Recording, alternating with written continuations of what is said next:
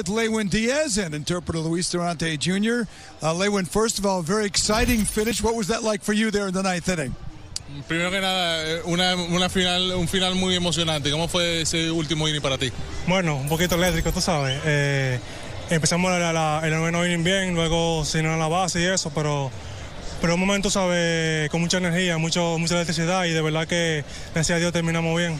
Yeah, a very electrifying inning. We started very well, then we got those bases loaded. A little difficult there, a lot of electricity going around, but we ended up well. That makes it exciting. Good at bat for you in the middle of this game in the sixth inning. What did your first two at bats against Gibson tell you, and tell me about your approach in the sixth inning when you get the big double? Dos turnos muy buenos que tomaste contra Gibson en este sexto inning, más que todo que anotaste la carrera, que la impulsaste. Dime tú qué estabas buscando en esos picheos contra Gibson. Sabe que, él metió unos buenos picheos, pero estaba tratando de buscar algo bueno para batear. En los primeros dos turnos me tiró dos corners buenos. Le hice buenos swings, solo me ganó un poquito, pero ya para el tercero, fui bien enfocado en traer la carrera como de lugar y de verdad que ese día salió bien. Yeah, he was pitching very well. Good pitches against me. First, a couple at bats, he threw me a couple cutters. I was getting a little bit under. On my third one, I went with that approach, trying to get the runs in, and I was able to do it. How you feeling at the plate? You had a big September last year at the plate here. You've been great defensively. How you feeling now as you approach the last few weeks and then into September? ¿Cómo te has sentido en el plato? Tuviste un septiembre muy exitoso el año pasado. ¿Cómo te estás sintiendo ahorita lo que estás buscando en el plato? Bueno, gracias a Dios muy bien. De verdad que he venido trabajando unas cuantas cositas que me faltan, que yo sé que me hará muy mejor bateador y eso. He venido trabajando con los hitting coach, tratar de poner mi zona más pequeña y eso, y de verdad que me he sentido bien. Y es un proceso, tú sabes, tengo que confiar en él y de verdad que si Dios quiere las cosas van a salir bien. Yeah, it's something that I've been working on, trying to get to that same rhythm that I had working with pitching coaches, working in the game and the cages, trying to shrink that strike zone, and gonna keep working on it, get that help, and hopefully, get that success. Last thing, have you made a better play defensively than that play last night in the game when you went over the head to make? Is that the best you've had? La verdad yo creo, no sé de verdad que si es la mejor que he tenido, pero sí una de las mejores, ¿sabes? No la voy a olvidar, de verdad que ni yo mismo pensé que no lo iba a hacer. Yo salí con toda la bola y cuando miré para arriba estaba cerca, le tiré el guante y gracias a Dios, ¿sabes? La pude hacer, pero de verdad que fue muy especial y creo que nunca la voy a olvidar. I don't know if it was my best defensive play, but I know it was a special one. I was even surprised myself. I went after it. I reached out at the last moment, and I was able to get the ball. Again, I don't know if it's the best one, but I won't forget this one.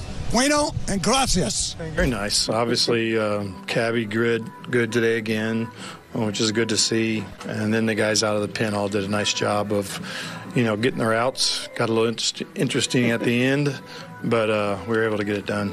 Got that big first out on a tough 3-2 chase in the ninth that kind of seemed like it turned some momentum, at least, do you think?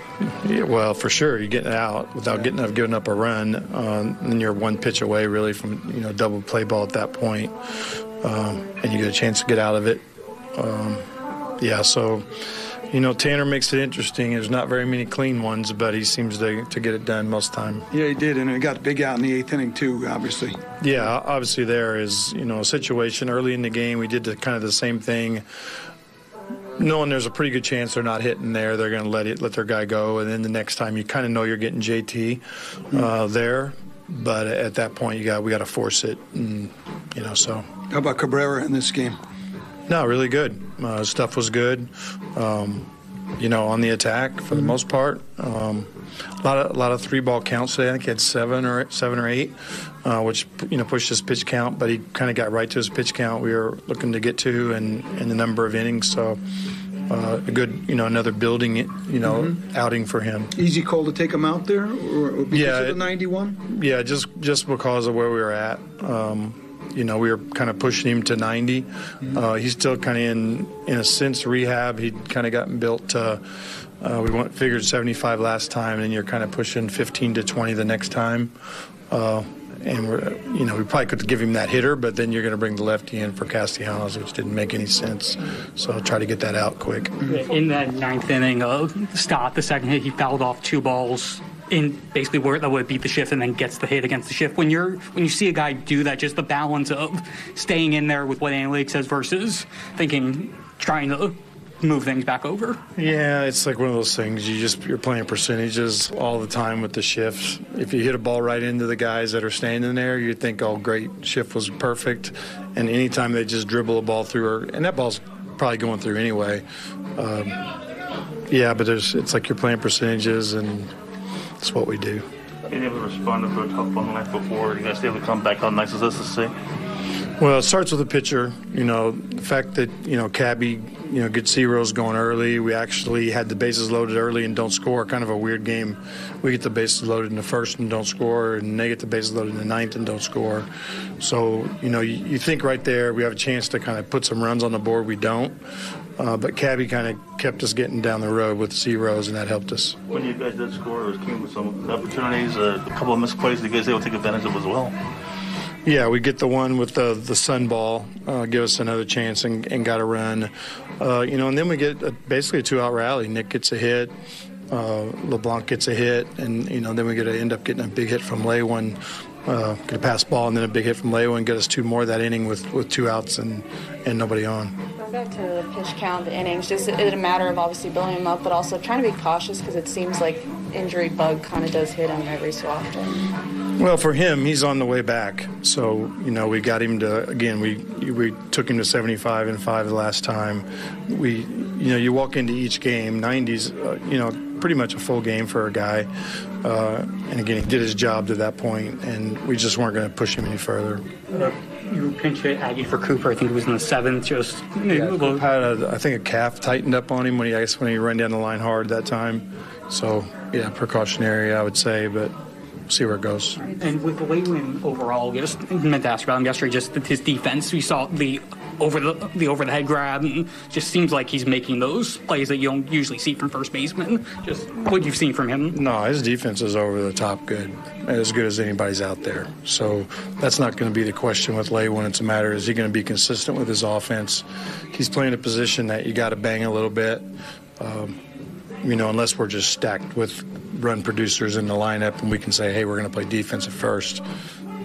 Right now, I can't say we're in that position. Sandy last night, the enticing, nature of Edward just is one of those things. It's like you see the potential of what the rotation can be at full health. No, I think that's the one, I think I said it a few days ago, by keeping Pablo and our guys coming off the IL. It's the one thing, you felt like we sold a little bit with our relievers, but we felt we had replacements for that, and the rotation gives you a chance to be in games. We walk into Philly, I think they scored 30-something runs last series, and we give up 8 runs in 3 games. So our pitching is going to keep us in it. It's a matter of, are we going to be able to score enough to win games? You mentioned the 3-ball counts effectively wild almost kind of for Cabrera at times. Yeah, obviously those can turn into walks too, and then it looks really bad. But the fact that he's able to, get his outs there are obviously big. Lord, another nice victory for you. What worked well for you here in Philadelphia? Otra buena victoria para ti. ¿Qué fue lo que funcionó de manera positiva aquí en Filadelfia? Nada, nada cambió. Nada cambió. Siempre me mantuve fuerte cada inning. Alguien me dijo que le diera un feliz viaje y yo le dije, ok, lo tengo. Nothing changed. I kept myself very strong every inning, giving my best. And somebody told me to give him a happy road trip, like getaway day. So I did. Who told you? Mel. Yeah. And you kept the ball down. You had a lot of swing and misses on pitches on the bottom side of the strike zone or lower. Mantuviste la zona bien baja, muchos swings en la parte de abajo abanicando. Ese fue parte del plan, ¿no? Sí, siempre mantenerme bajito y que los picheos secundarios hagan su trabajo. Yeah, it was part of the plan, just to stay low and just let the secondary pitchers do their job. 2 starts back from that long injury. Like, how is the elbow feeling right now? 2 aperturas después de tu lesión. ¿Cómo se siente ese codo? Bien, gracias a Dios me siento bien. Good. Thank goodness, I feel good. High pitch count after the first 2 innings. Did you have to make any adjustments to try to do what you could to stay in as long as you could? Conteo pichó muy alto después del segundo inning. ¿Qué ajustes tuviste que hacer para poder mantenerte un poquito más ahí en ese montículo? Atacar la zona. Atacar la zona. La mentalidad fue siempre atacar la zona para llegar lo más lejos que pueda en el juego. Yeah, it's attacking the zone. That's what I changed. Well, that's what I did. It was all my mentality all the way through the whole game, and just go as farther I can and deep into the game.